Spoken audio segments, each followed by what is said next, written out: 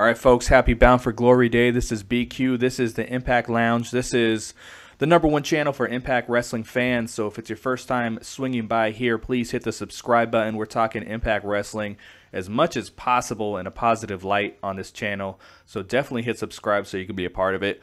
In the place to be right now, I've got Adam, and he's obviously a part of the channel, a part of the Impact reviews that we do and everything, but you've probably heard him on the Impact Wrestling conference calls each week. There was one week that I filled in, but for the most part, Adam always does these conference calls, and I always upload the conference calls to the channels, and I know that it's kind of long, so we're gonna start doing something a little bit different. Adam's gonna hop on, and we're gonna talk about the call a little bit, some of the highlights, some of the thoughts, and I'll still upload the call for those who want to hear it, but for some people, I know you don't want to sit through the whole thing, so we're going to kind of run through it, and he's going to give his thoughts. So Adam, thanks for doing that yesterday. I know that was kind of a last minute on that conference call. It's usually on Tuesday or Wednesday, so yeah, it was enjoyable. I've got to say that sometimes, these conference calls can be a little bit dry, and it's always very difficult when you get some people who stay in character and other guys are quite happy to talk about the backstage kind of stuff. So it's always very interesting because you don't know what you're going to get. And I've got to say that Alberto was fantastic yesterday. I can understand why promoters like him, and he keeps getting lots of chances, with different companies, and why, because he does treat the companies that he represents like a star, and he's very, very eloquent, so yeah, it was a really good one. And I'm not sure if you're going to upload the whole teleconference as well later on the week when it comes available, but if we don't upload it to the Impact Lounge channel, then I would certainly say, I'm sure you'll find it on some of the other dirt sheets out there. It's well worth a listen. Yeah, no, I fully plan on uploading it. It's just, I know some people can't sit through the whole thing, don't want to sit through the whole thing, so we can talk about it a little bit here, and people can get a better idea of what was discussed and your opinions and everything. So cool. All right. Well, I think the first things first. I've done this on some of the Impact reviews, and quickly when he was a WWE guy, I was never particularly a fan his character, or did I buy into him as a star, or any of those kind of things. I always thought he was a legit great wrestler, as in-ring talent, very good, but he never had a program that I bought into or really cared about. So when he joined Impact, and I know you were there on his debut night, which I'm sure you'll tell us about again in a second, but when he joined Impact, I've got to say, it didn't fill me with like, oh, great, fantastic, we've got a real star here. It was just like, okay, let's see where this goes. But, and this conference call reiterates that, and I'll go into what he talks about in a second, but my time of watching him, being part of the Slammiversary tapings, watching those, he comes over as a real top guy, and I really think that he has got a lot to offer whoever he's with. And I think his run in Impact so far, although he was pushed a bit down our throats in those first sets of tapings, I think he's been excellent for Impact, and a real asset. And listening to the call yesterday, which I'm going to do in a second, he was brilliant, really pro the company, came over like a professional, and talked about all the issues that were going on in his life over these last 6 months, in a really open and honest way. So yeah, for me, he's a positive guy to have around the locker room, and yeah, I think a real asset. So you were there, weren't you, on his debut? I was. I've talked about on the channel several times, and man, that place went nuts when he showed up. And it's so unfortunate that the few hundred people there were the only people to see that, because if you remember, the Tron behind him, the big screen, misspelled his name to Alberto El Patron, and it's funny because I left the night calling him that. I do specifically remember seeing that, and it just didn't register in my head. That's not really his name. And I remember I was talking about him on Twitter, something, yeah, Alberto El Patron, and then I was like, oh my god, it's not even correct. So it's really unfortunate that people didn't see that, because the place went absolutely nuts. And unfortunately, Ed Nordholm kind of sent out a tweet earlier in the day with him in the ring, so there was kind of speculation that he was there, but it was kind of one of those things you forgot about. And we're sitting there, and they're I think Bruce might have been cutting a promo at the time, and all of a sudden that music hit, and I was like, oh my gosh, I mean, everybody was on their feet. My wife was next to me. She's like, oh hell no, when he came out. And much like you, when I was when I used to watch WWE, I did not like him at all. There were two wrestlers I always fast forwarded through, and it was him and Rey Mysterio. And only because Rey Mysterio, I thought his matches were all super similar, and I got bored of him. But El Patron or Del Rio at the time, I didn't care for him at all, and it just really all changed that night that I saw him debut, because I felt the energy, I felt my own energy. I shot up right away, and I was like, oh my God. And I mean, when he won the title at the end of the night, which, as you said, was kind of shoved down our throat a little bit. When he won it, I was like, oh my God, they did it again. They put it on a WWE guy. Like I was like, oh my God. But the place was just bananas. I mean, after the show went off air, so to speak, I mean, he was holding up the belt to the crowd, and everyone was see. I mean, it was nuts in there, and it's so unfortunate they had to redo it, and we got that watered down version on TV, but it was insane. It's the same when I was at the last tapings. He came into the crowd a few times, and funny enough, on the tapings, fans of the show can see me when he was stood in the crowd. He stood right behind me and my daughter. So he really does get a good reaction. But you said one thing about his music. Funny enough, that's the one thing I absolutely love about this incarnation of him. I think his theme music is brilliant. And over the 4 or 5 night tapings that I was there, I think I did 3 of them from memory. Because he had a lot of in-ring segments and lots of segments, we heard that tune 2-3 times each night. So it kind of brainwashed into my psyche. So even when I was walking home the 3rd night, I was humming his theme tune, and I love it. Not since Aces of Eights, and Eights, shall I say, has been such a good theme song, I think, for the wrestlers in Impact. But anyway, going back to what he was talking about yesterday. So if you do get a chance to listen to it, please do go and have a listen, listeners. But obviously a lot of the questions came around the suspension. And he was talking about the suspension quite open and honestly. And he said, look, ultimately he's been cleared. But it was just him and his fiancée Paige having a bad day at the office, as he said. Every relationship has it, where someone says something to each other and things escalate. 10 minutes later, it's all good. But unfortunately, a member of the public decided to make an issue of it and blow it all out of proportion. And eventually he's been vindicated, which, okay, he's going to say that, even if it was worse than he says he is. But the way that he was spinning it was that, this has happened. He's still very much in love with Paige. They're still very, very strong. And that really it was a bit of an invasion of his privacy. However, he was very complimentary about Impact and how they handled the situation. And that was really positive, because you could tell that he was speaking from the heart a lot of the time on this call. And he was saying they absolutely did the right thing in stripping him of it. And I know at the time there was a lot of talk about he was instrumental in volunteering to be stripped. And he kind of repeated that same line in the court yesterday. But what he was saying was that, he doesn't want to be held on a pedestal above the other guys who've been busting their ass in the locker room for the last 6 months, 2 years, whatever.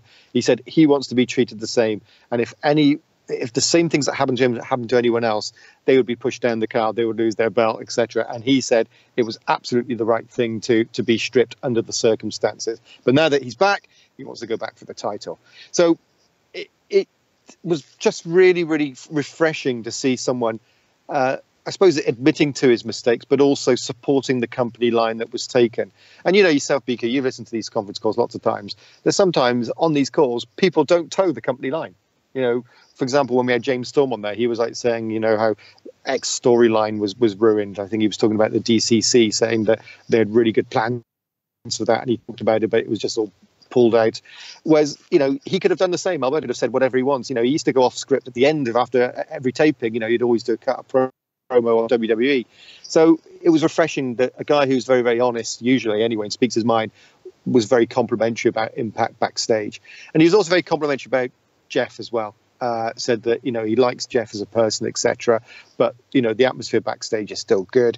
And, the people running the company have been nothing but professional throughout the whole thing, which is nice to hear.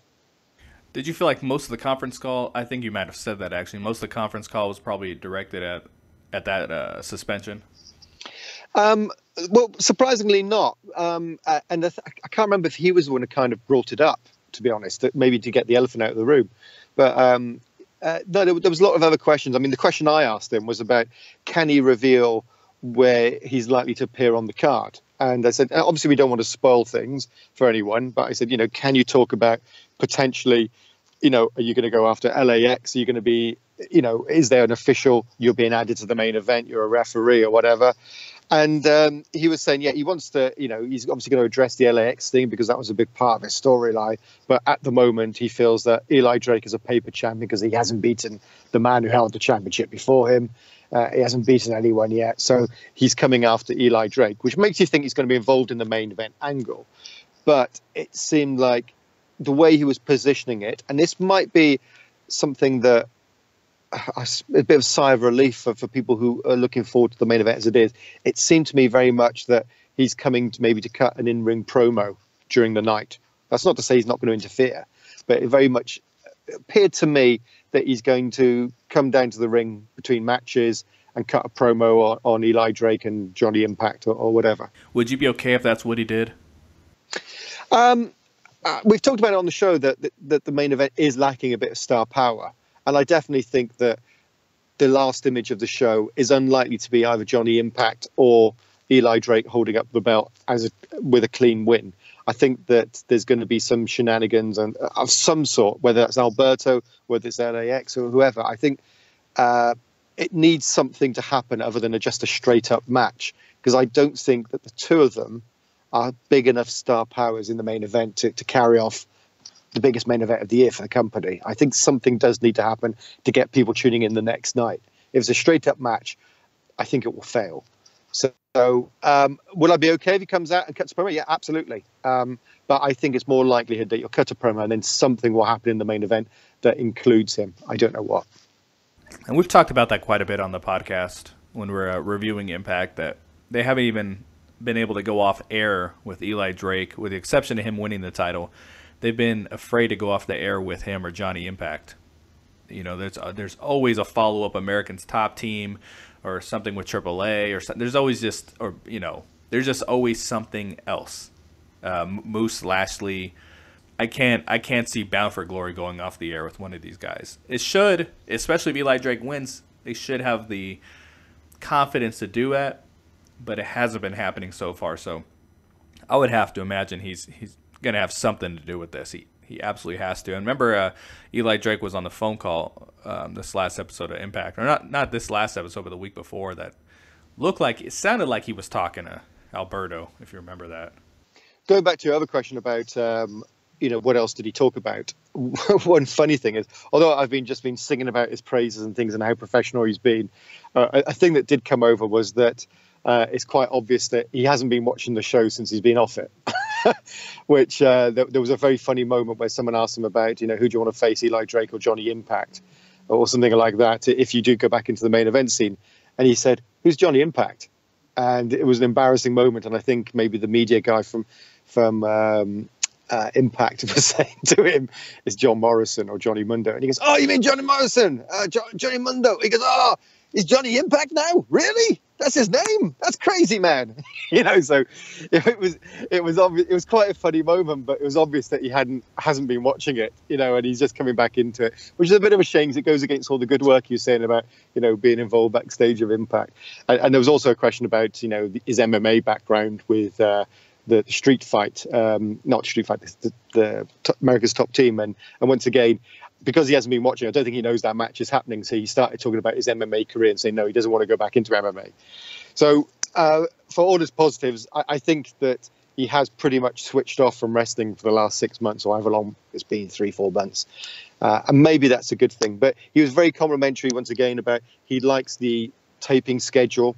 He likes the fact that you can rest up your body, that you don't have to, be on the road every week, all year round. And he said it works much better for someone, of his age, that you can go in, do 5 days worth of taping, and then that's him, on telly for the next 3 months without having to do anything else. So he said, it suits him perfectly. And he kept on referring to as the other company, not WWE. He kept on saying the other company. That's not what they do. And he seemed to implicate that they treat the talent better at Impact. Yeah, isn't it funny how it's always kind of depending on who you talk? I mean, everyone has a different situation and a different experience. It's going to happen to me in my place of work. You know, I might speak glowingly about someone, and someone else might say how much they absolutely hate that person. And it's kind of funny how that kind of changes from person to person when we're talking about Impact. But it sounds like he had some bad experiences when he was over there. So, you know, I can see where he's pretty happy and everything. But so it sounds like he's definitely on board with everything. Yeah, absolutely. And he said that, you know, he really thinks that he's got another good year in him. You know, 2018, he'll still be wrestling. So he's not planning on quitting, you know, throughout the year. So, you know, it's not like he'll be a short-term champ or champion or program that he's going into. It looks like he's going to be there for certainly the medium term, if not, you know, longer. So that was positive as well. Once again, I don't think he read the Impact memo about the Impact pizza, because he kept on talking about some other pizza joint in Canada. Which was quite embarrassing. I could feel that the media guy, you know, cringing every time he mentioned this other pizza chain and their wings. So that was, once again, quite funny. He didn't read the memo about the sponsorship. But all in all, he was really positive. He had it showed he had a real passion about the business, which a lot of these guys who come in, you think, you know, have they really got any passion left for it? You know, because a lot of people criticize, oh, he's an ex-WWE guy, so, you know, he's not trying anymore. But he seemed to have a real passion for it. And I would recommend anyone who wants to listen to it, you know, go on and have a listen. It was a long one. I'll give him that. It was over an hour long, this conference call. And he was just as positive at the end as at the beginning. All right, good deal. Wasn't EC3 slated to join him on this initially, or at least you thought so? Yeah, that's right. Originally, it was supposed to be, I think, the two of them on, but I don't know if EC3 couldn't make it or whether it was just Alberto and we got the message wrong. I don't know. But to be honest, it wasn't a great loss not having EC3 there. The reason being is we talked to him about 3-4 weeks ago anyway.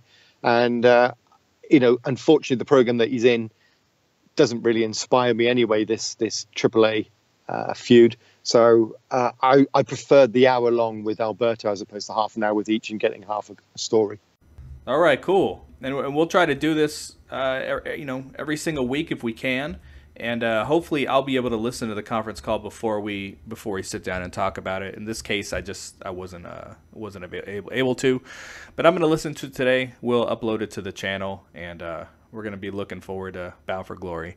So for Adam, this is BQ. Thanks for swinging by. Please hit that subscribe button, and we'll talk to you next time. Peace.